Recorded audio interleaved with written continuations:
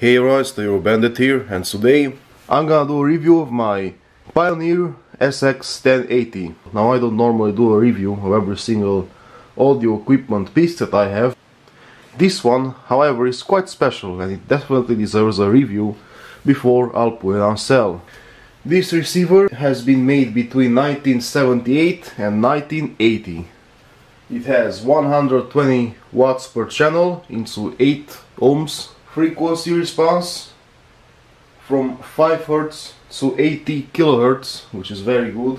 The total harmonic distortion is 0.05% and it weighs around 21.3 kilograms. It's a very beautiful piece of equipment. It's certainly not as much appreciated as the 50 series, because you know many classic audio enthusiasts do prefer the 50 series instead of the 80 series. Well, I don't know why, because they both look great, but I would probably prefer the 50 series as well. And you know why? Because I'm not a huge fan of the black indicators over here. They could have been white, then it would have been even way nicer, but of course it's an introduction to the 1980s, and of course it's a monster receiver because it has above 100 watts. If a 70s receiver has at least 100 watts, well, that's a monster receiver. What the 50 series doesn't have compared to the 80 series is these beautiful power indicators, but it's alright. I've had once a Pioneer SX-450. It wasn't anything special, it was just a entry level model with 15 watts per channel, but I loved that thing. But I sold it because it wasn't anything special. Here's the power switch, and here's the bass control, and this is the turnover 200 to 400 Hz, and the bass level.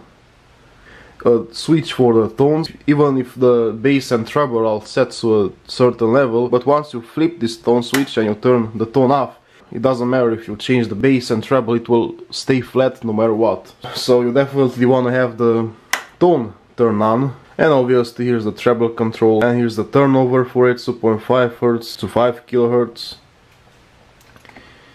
This is the phone jack, speaker selector A to B, which means that you can hook up 2 pairs of speakers to this beautiful receiver. Filter 15 Hz or 6 kHz, I don't use these. This is for the radio part. Multipad, compared to the Marantz receivers, this multipad thing actually stays on, which is very practical to have when you set up your antenna. I don't know what this is, but if any of you know what this is, let me know in the comments below. And obviously the muting on and off. Here's the function selector, FM, AM, aux, phono 1 or phono 2 / microphone. Here's the microphone input. Down here we have the tape monitor, 1, 2, or you can duplicate them both. It's very good if you copy from a cassette to another. It's very useful in that case, or from a reel to a cassette, or vice versa. Here's the mode, stereo or mono. Loudness, obviously turn on. Here's the balance control, and here's a bigger knob, which is the volume knob. You cannot confuse that. On many receivers the volume knob is actually the same size as the bass and treble, and it might confuse you sometimes, but this one, no way, it's bigger and looks much better. And this is a very useful feature. You flip this thing and it's muting the power to minus 20 decibels, which is very useful. That's obviously when you don't want to play music loudly and you just want to hear it for yourself in the night or whatever. If you're gonna turn the volume a tiny bit, it will be way too loud, so therefore having this function is very useful. Here's the tuning knob. This is how the dial looks like. It's beautiful, as you can see, and this indicates which input is selected. And this is for a tuning signal and the other dials, so make sure that you have the radio station tuned in correctly. If it's in the middle, it's certainly tuned in correctly. And now let's turn it on. This receiver is a US import, so it's been imported from the USA Since this thing is from the US, it's obviously a 110 volts model, and in order for it to function in Europe you have to have a voltage converter such as this piece of shit. Turn this one on, as you can see, and now I can finally turn the receiver on, and it's very nicely illuminated. Let me show you a picture of how it actually looks like in the dark.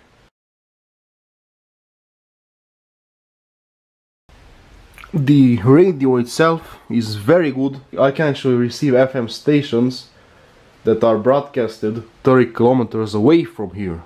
Of course I can't receive all of them if I don't have an antenna hooked up to it, but quite a few of them. It's unbelievable. So the radio, you can't beat it. It has wooden cabinet, it's very beautiful. Nice metal vent over here, as you can see. It's very well built. Pure Japanese quality of the 70s, which is meant to outlive the human life. And this is how the backside looks like. As you can see, it has some AC outlets, American standard, 120 volts, 60 Hz. And here's the speaker input. And this thing can also be either a preamp or a power amp. And of course it's made in Japan. And the crappy converter that I have can do maximum 500 watts, and it's bullshit. This thing isn't 350 watts. Here in Europe we actually calculate the maximum power it uses, so it should be at least 1000 watts. It does have 350 watts, probably at idle. If I would keep this receiver I would definitely have to invest in a better voltage converter. I would buy one that's at least 2000 watts or even 3000 watts, because why not? They're pretty cheap on eBay. Here's the antenna. Here's where you connect the antennas, as you can see, for the FM, AM, ground.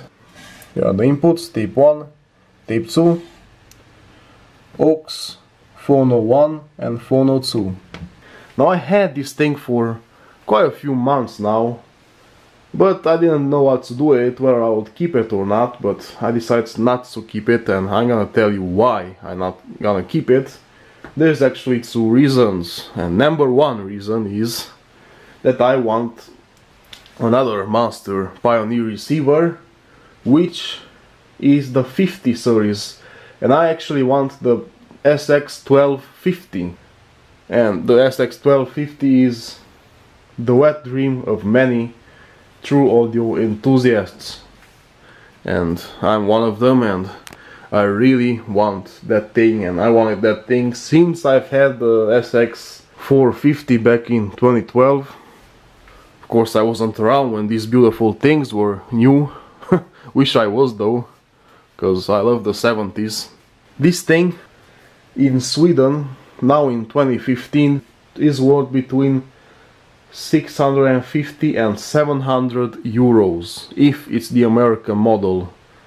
If it's the European model with 220 volts, it should be worth more. Second reason why I want to sell this thing is that because of the bass. Now, tell you what, I love the sound of it. Nothing that's modern beats it. Definitely that's a certain thing, but it lacks a bit of bass. Now, even though I have the bass turned on to the maximum and the loudness on, obviously, it still lacks a bit of bass. Now, there's nothing wrong with it whatsoever. They should be this way because I've heard this thing from many other classic Pioneer owners, and even the bigger models are the same, so they are not the best when it comes to bass. So it does have it, it does have the bass, it does have quite a bit of it, but it's not that kind of bass that actually punches you in the chest, if you know what I mean. You can feel it more when you turn it on, but when you have it at lower volumes, you will still feel it, but not a whole lot. And I've had quite a few receivers, and I even had the Akai AA-1050, and that thing had quite good bass. Of course you can't compare the Akai AA-1050 to this model, not even the AA1175, which I currently own. If you would do a comparison between a Pioneer SX-1080 like this one, you could compare it with an Akai AA1200, which is their top of the line model. Overall, it's a great receiver. The only thing I don't like about it is the lack of bass. The bass is there, but it's a bit muddy, if you know what I mean. Now I will play some music for you, just so you'll get an idea of how the receiver will sound like, but it's not like in real life.